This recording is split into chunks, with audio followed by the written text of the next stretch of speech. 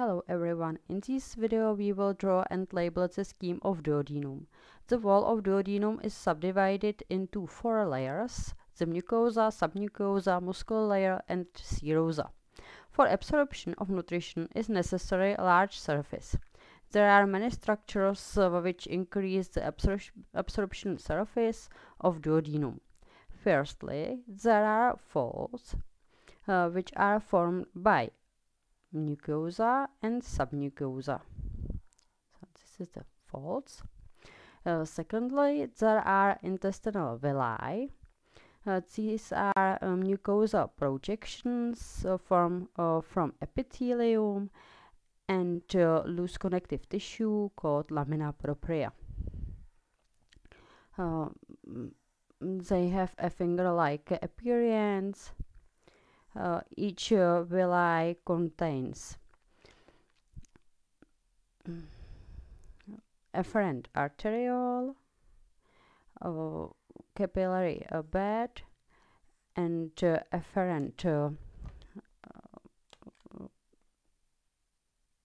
venule, and blind-ended lymphatic capillary.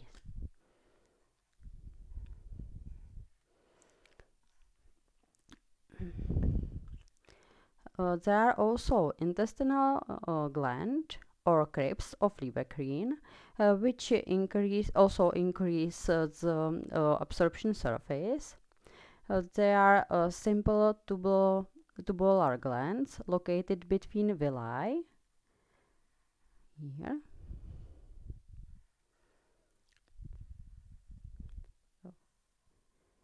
Intestinal glands.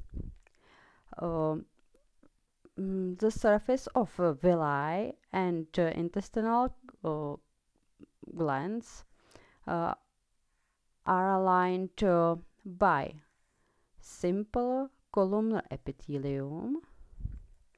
These cells also called enterocytes. Nuclei, and between the enterocytes are goblet cells with periphery located, basal located nucleus, and very pale cytoplasm full of mucose secretion. The enterocytes have macrovilli and on their apical surface here. These are macroscopic cytoplasmic processes, and brush border is a microscopic visible striation board formed by the microvilli, and the microvilli is the next level of increasing the absorption surface.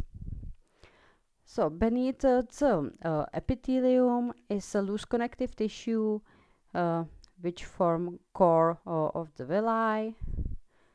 I am drawing the collagen fibers, and the last layer of mucosa is lamina muscularis mucosa, which formed by smooth muscle cells, and lamina muscularis mucosa forms the border between mucosa and submucosa.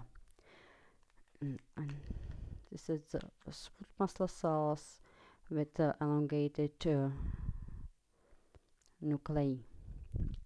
So beneath the mucosa is a submucosa, which is full of the mucosal glands, Brunner's glands. Mucosal cells have basal located nuclei and very light cytoplasm.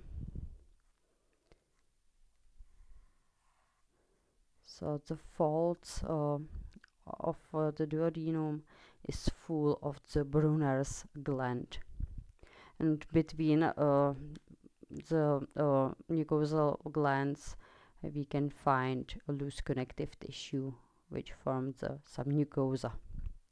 The next layer is a tunica muscularis externa, composed of smooth muscle cells, which is subdivided into inner circular layer and outer longitudinal layer.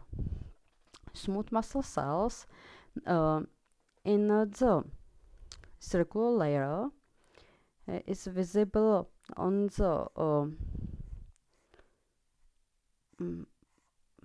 longitudinal section when we observe the cross section through the duodenum.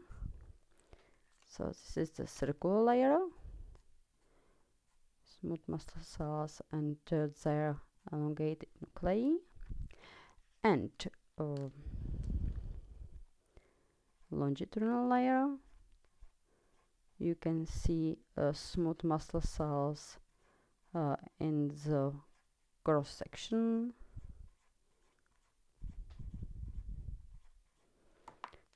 and their nuclei.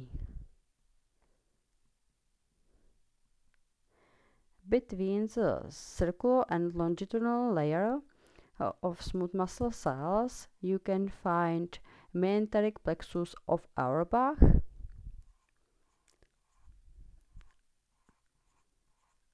I am drawing it. And the last layer of duodenum is serosa. That means a thin layer of loose connective tissue, which is covered by mesothelium. Mesothelium is one layer, no, single layer of the flattened cells or squamous cells with flattened nuclei. So now describe the scheme. This is the simple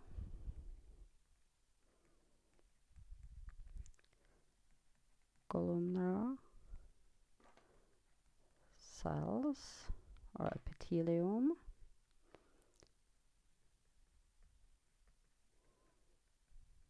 with goblet cells,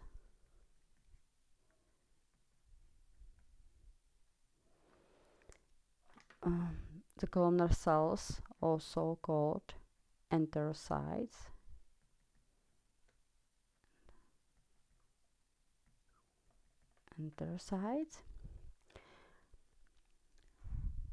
the intestinal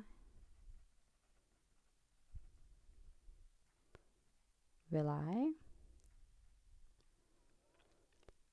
and between the intestinal villi is intestinal crypts,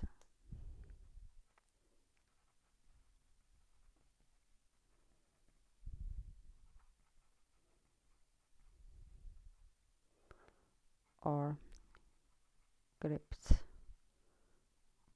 of the Berkeen.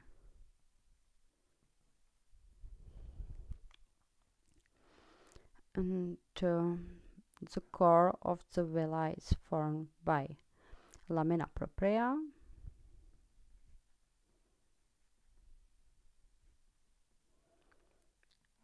next layer is lamina muscularis, mucosae,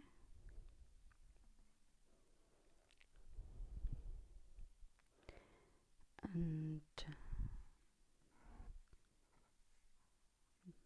beneath the mucosa is a submucosa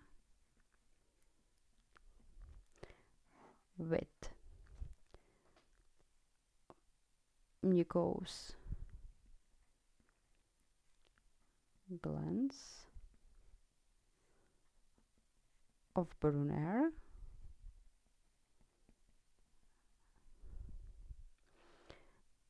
muscularis externa,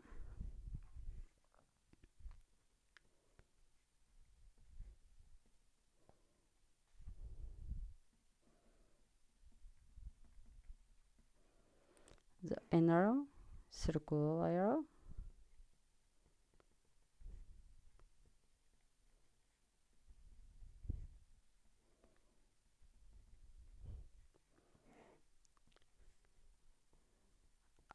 outer longitudinal layer, and between the circular and longitudinal layer is a mesenteric